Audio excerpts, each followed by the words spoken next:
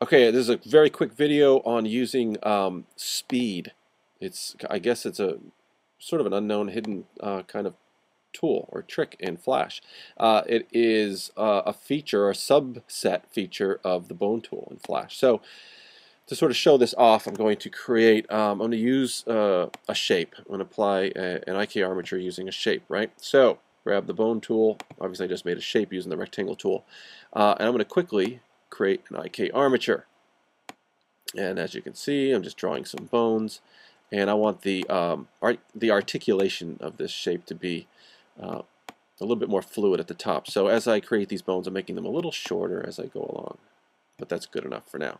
So now, if you want to basically, well, let's say this. Now you can actually move this thing around, right? And all these bones move sort of in equal amounts, or as fluid as each other, right? There's no variance on how any of these bones move. I can like do this, and every bone from the very top to the very bottom move the same. Okay.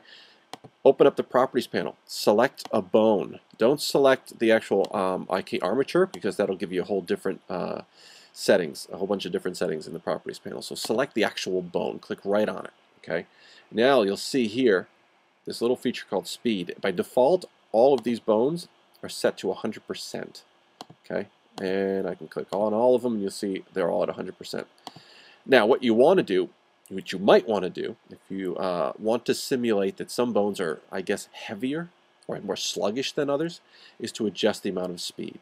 So for this bottom bone, this base bone, let's say this is a big tail or something. I can click the very first bone, the bone that would attach to the body, let's say. That would have the least amount of articulation, right? Let's drop the speed down.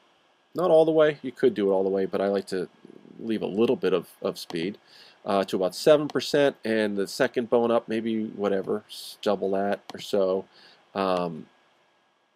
Maybe about 25 for the third bone, or 30 or so, and then maybe by midpoint here you want to be, you know, whatever, 60 or 70, you can work it out. And then this one just a little bit. Okay, and I'm going to leave the top three bones at 100, right, because I want them to be very, to move around a lot and much easier. So now when I move this around, I feel like the base of this tail is just a little stiffer. All right, it's a little bit more sluggish, and the end bones are very malleable, right? I can move these things around a lot, very easy. So it's really a real-time animation kind of feature more than anything else. Let's see, case in point, I actually used it recently for a monster that Paul Traney, an Adobe evangelist, designed. I can play this thing out and watch. Take note of the tail itself. It's behind him, so you don't really see it very well. But if I dive down into this animation here, and I can shut off a couple of things so you can see it better. I used speed, and let me extend my timeline up, shut off a few more layers. Okay, so I've nested this, and I use speed to help with the articulation while animating. So that's basically the idea. So that's what speed does. I don't know, hope this helped. It works great for, let's say, let me pull up one more quick example. I should have probably done this before, but I've got a good example here using an actual character. Give me one more moment. I should probably just edit this, but I don't have time. Okay, here we go. All right, so here is a perfect case of using speed.